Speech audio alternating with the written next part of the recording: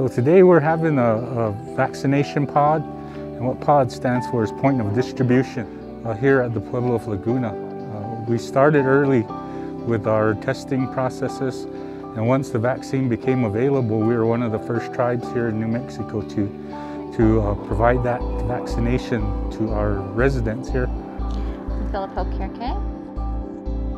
So far we've given almost 8,000 vaccines to people, but we still have a few people that we haven't reached yet, and so by going to the villages we're hoping to get the rest of those people.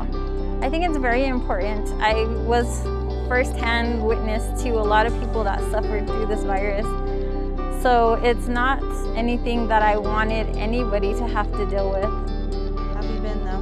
Good. I got a job.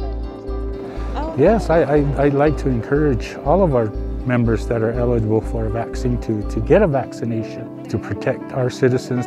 I encourage you to get a vaccination as soon as you can.